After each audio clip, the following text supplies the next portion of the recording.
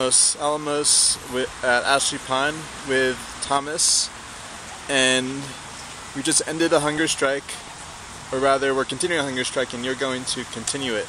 We're tag teaming the hunger strike now, yeah. Alaric and others fasted since July 16th, so through until August 9th. I think that's What's this hunger strike for or against?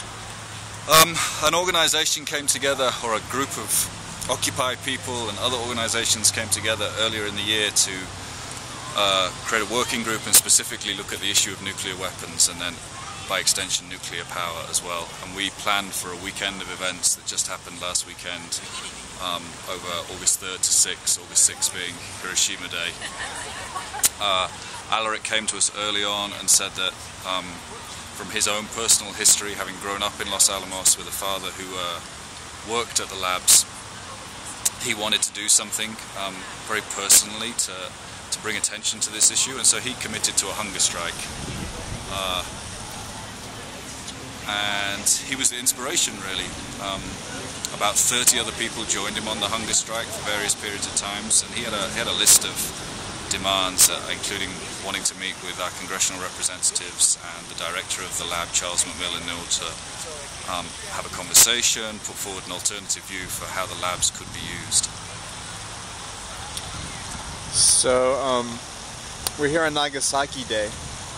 So, what's the symbolism of being here 67 years after the bombing of Nagasaki?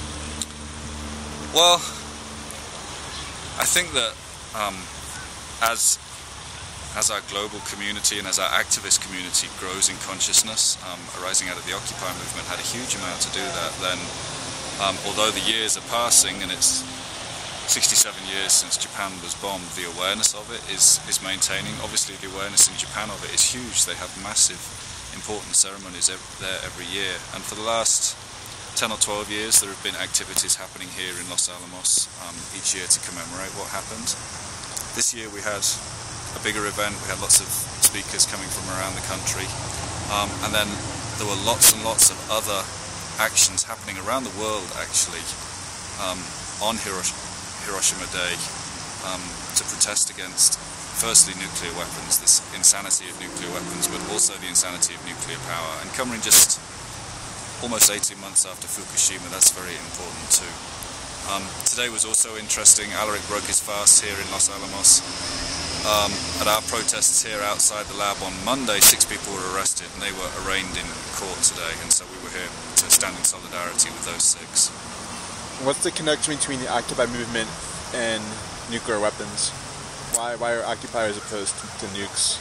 Well, it depends a little. Nukes, like connected to the 1% or something? I think it depends a little bit on how you perceive the Occupy movement. I think there are many things. This is now yours. Hunger Strike Day 25. Film him with that. We need more numbers.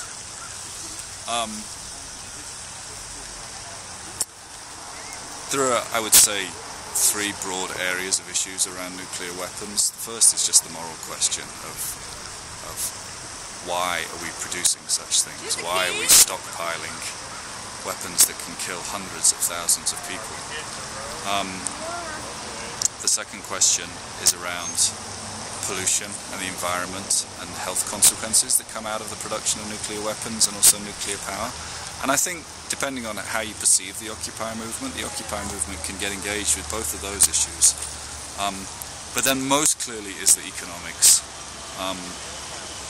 A huge, vast, unbelievable amount of money is spent on nuclear weapons each year in this country alone. It runs into billions and billions of dollars.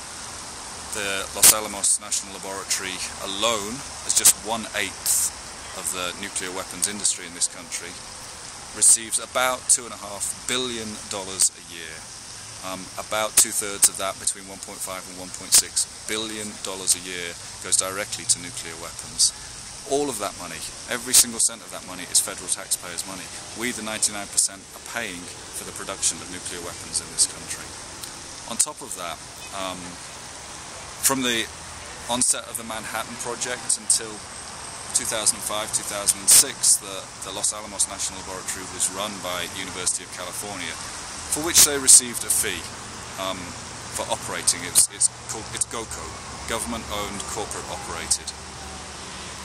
And that was the University of California for many, many years.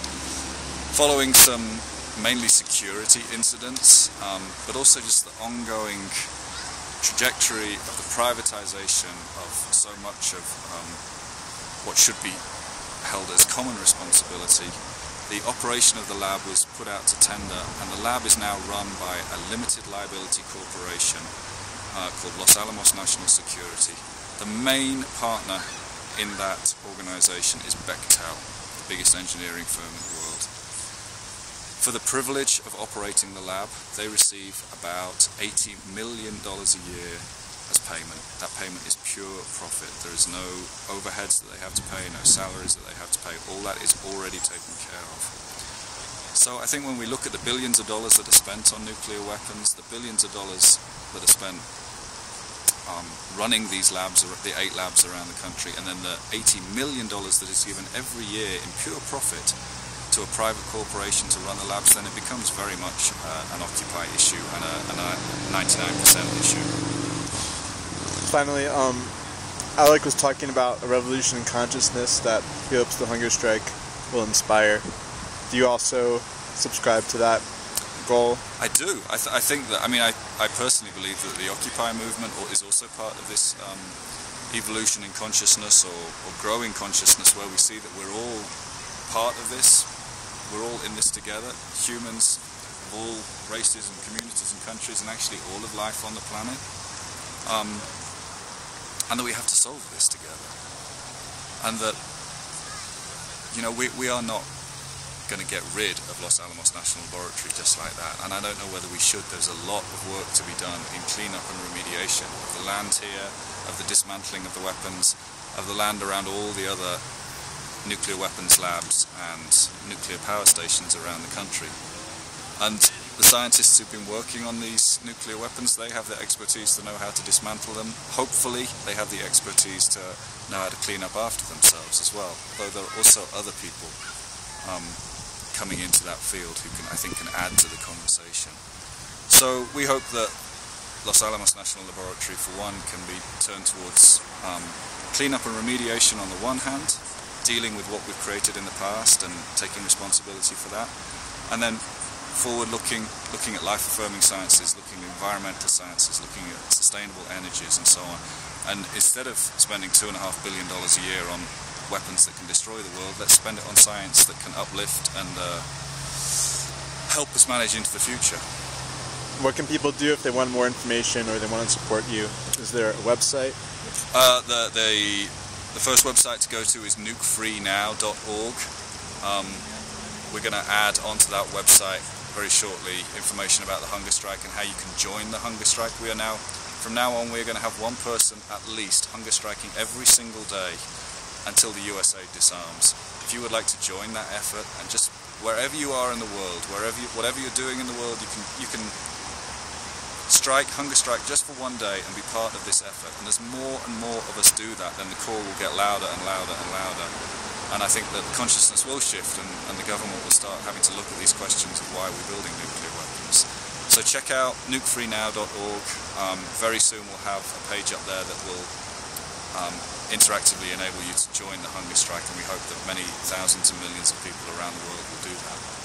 Thank you so much, Thomas. Very inspiring what you're doing. Nukefreenow.org, also OccupyNewMexico.org will continue covering this effort. Thanks, Ethan.